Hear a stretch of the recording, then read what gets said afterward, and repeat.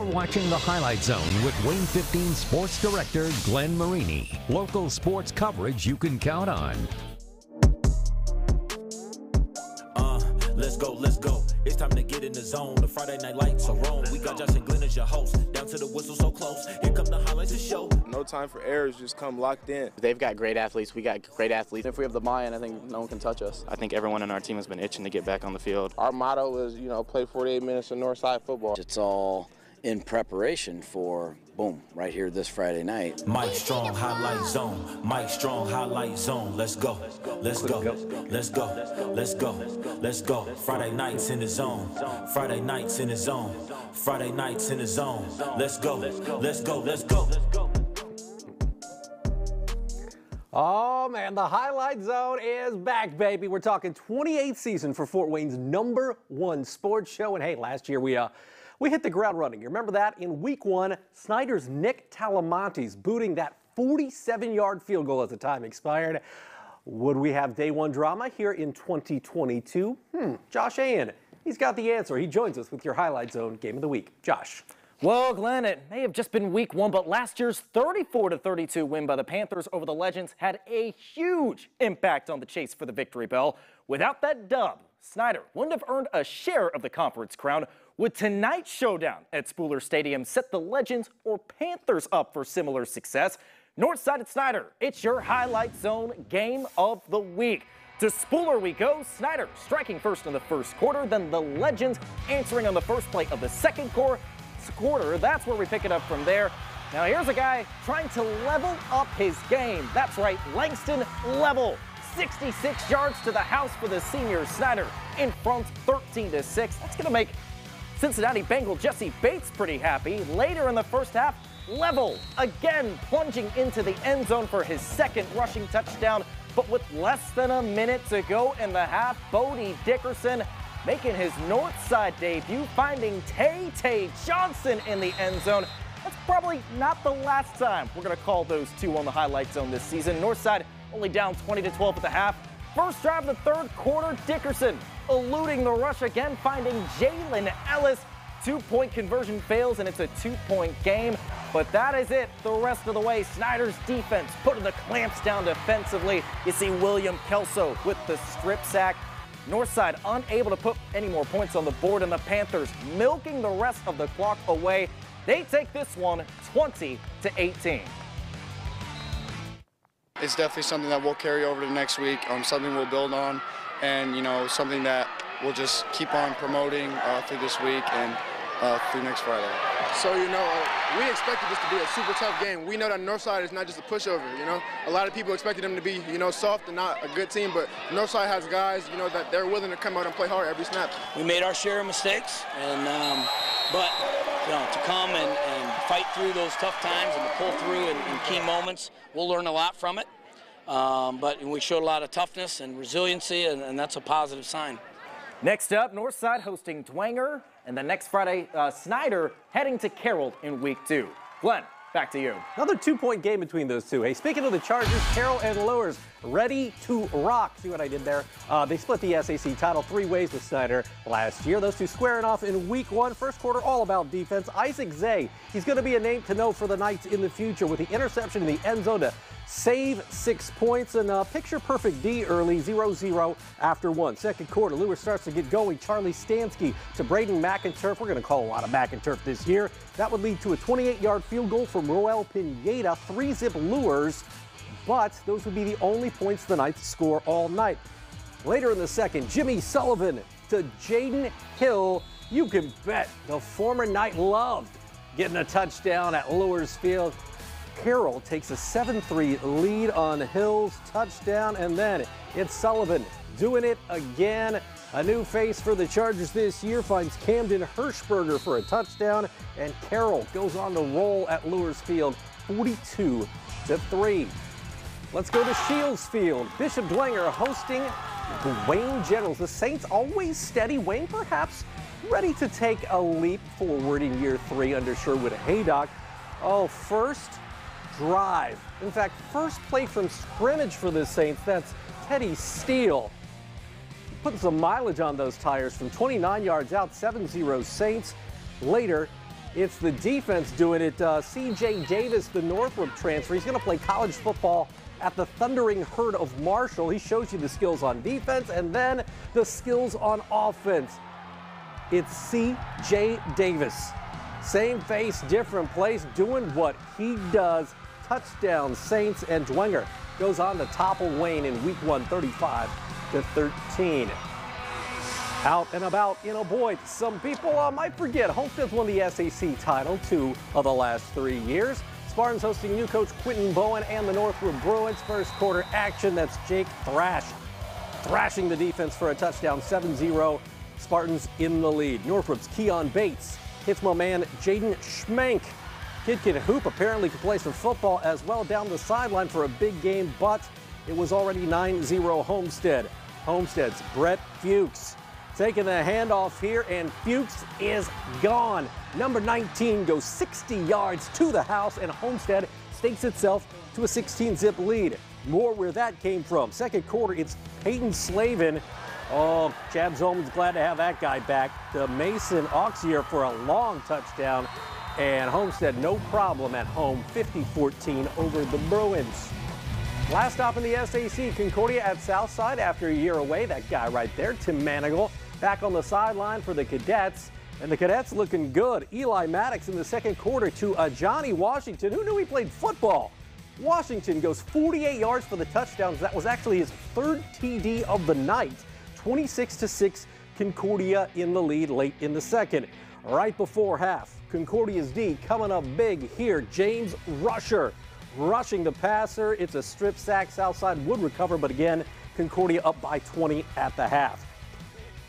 In the third, Southside gets rolling. This is Lorenz Tabron to Omarion Washington. That's a first down into the red zone. Then it's so good you might as well call it up again.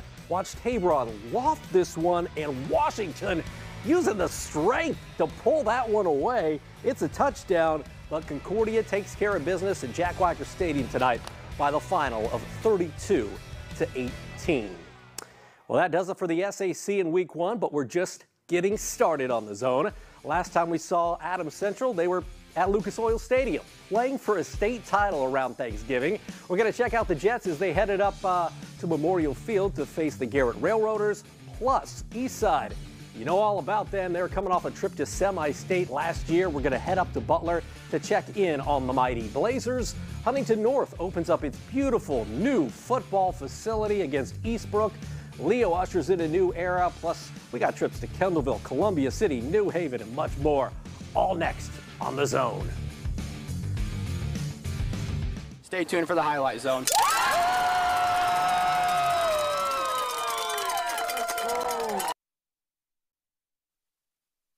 Do you have the burn the ship mentality tonight?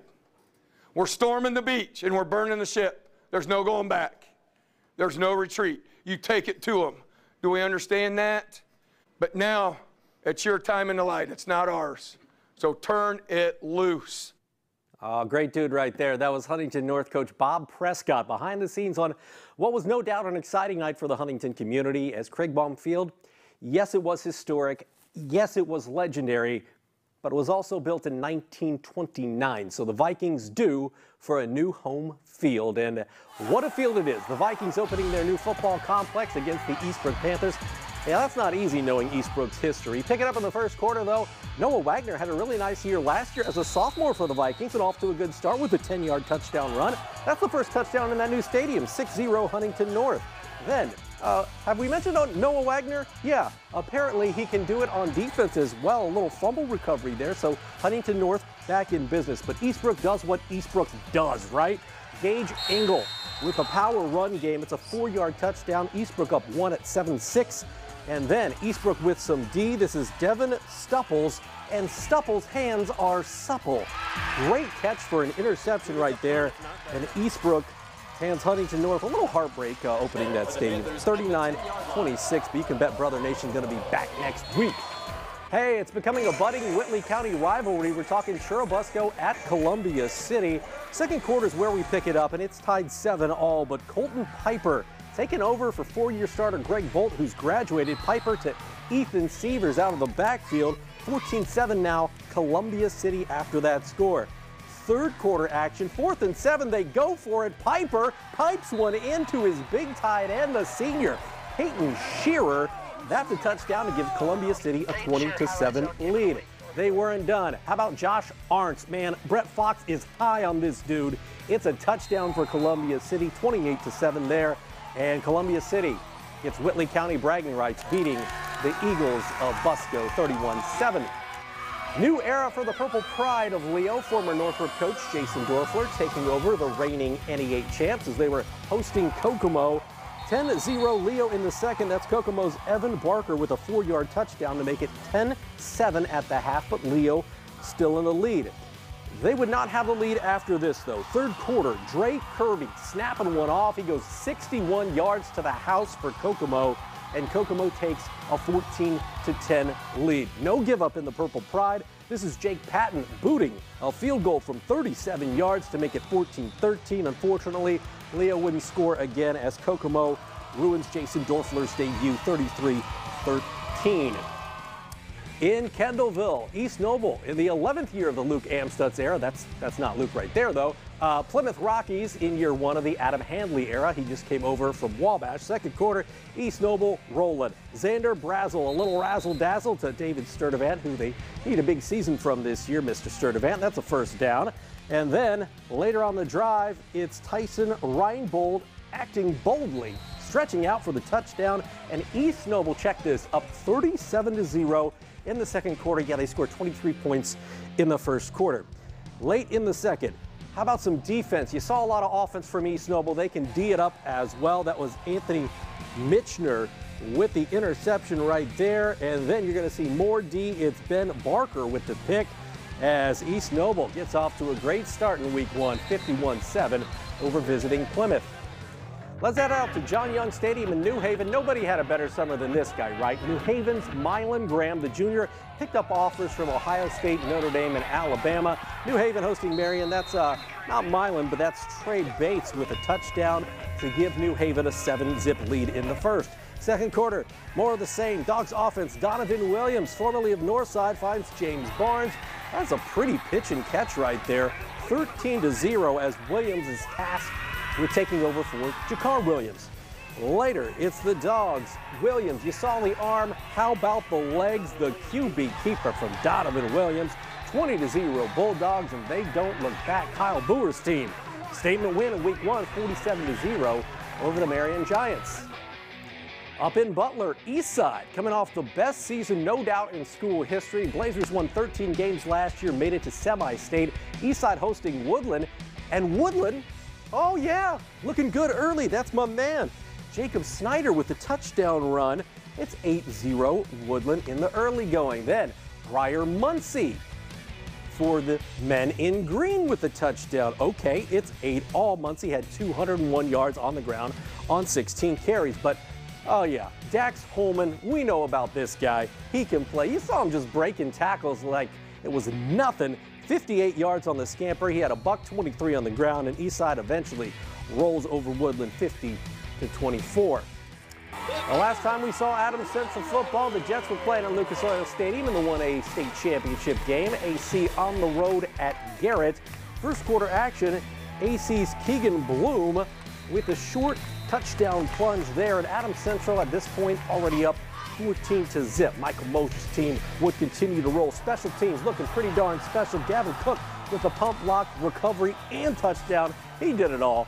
21-0 Adams Central, and then we saw Cook on special teams. How about Mr. Cook starting to simmer on offense? He breaks this one 38 yards to the house for a touchdown, and Adams Central, no doubt about it, this is a team to watch, 56-6 over the Railroaders of Garrett. Final stop for high school football, we got Fairfield at Goshen. Matt Thacker and the Falcons coming off the NECC Big Division title last year. Goshen was up 14-zip early in the second quarter, but Fairfield showing some life. Ethan Schmucker with a nice run up the middle, but the drive would stall. Here's why. The handoff there to Schmucker, and the ball on the ground. Goshen would recover, so Fairfield still scoreless until this. Third quarter, Carson Kitson with the touchdown. And guess what? Fairfield goes on to win in overtime over Goshen, 22-14. to 20. Stay tuned. Your first Peter Franklin Jewelers Gem of the Night is up next on The Zone. We are the Eastside Blazers. Stay tuned for the Highlight Zone. It's week 1. We're almost done. Let's fit it out right. Here's your Gem of the Night. Well, there's a saying that you only get one chance to make a first impression, and tonight, somebody making an impression that we won't soon forget. In fact, he made it a lot of impressions on the defenders. It's the highest honor we've got on the Highlight Zone, and once again, it is brought to you by our good friends at Peter Franklin Jewelers. Of course, I'm talking about your first Gem of the Night for the 2022 high school football season, and how about Dax Holman at Eastside? How many tackles did this guy break? Well, we're going to count him here in a second on this 58-yard touchdown run. See, he gets the football on the handoff.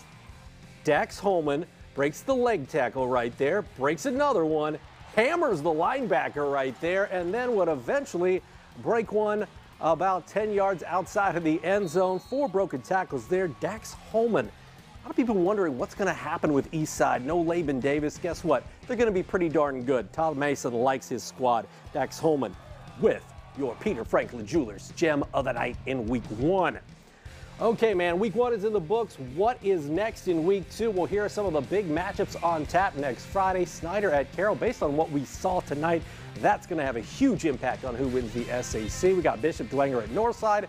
Lures is at Wayne. Eastside at Adams Central. That was one of the best games we saw all last season. While Heritage is at Norwell. Norwell played at Mississinawa tonight. Big expectations for Coach Gerber and the Knights down at the Courtyard this season. Well, that is going to do it for week 1 of the Highlight Zone here in 2022. For Josh Ann, I'm Glenn Marini, and we're going to see you next Friday night on Fort Wayne's #1 sports show. Have a great weekend.